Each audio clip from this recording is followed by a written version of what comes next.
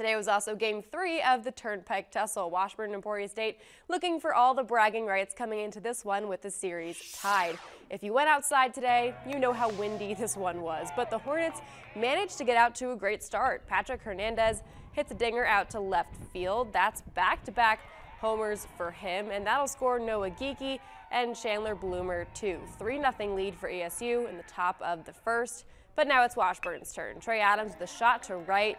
That RBI single will bring Ike Book and Cale Savage on home.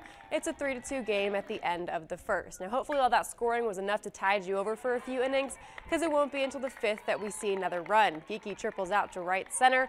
Quentin Carlberg scores on it. Geeky's safe at third. He and the ESU dugout are pumped. Bottom of the sixth now. Bod's trying to climb back in. Shane Morrow hits one out to right, and they can't get a hold of it. He's got time to book it all the way to third, setting up a prime opportunity with Caden Bressler at bat, and Morrow makes his way home from that. Washburn went into the bottom of the ninth down 6-5, but Andrew Paulsley hits a two-run homer for the walk-off 7-6 win. Bods take the series 2-1. Over at the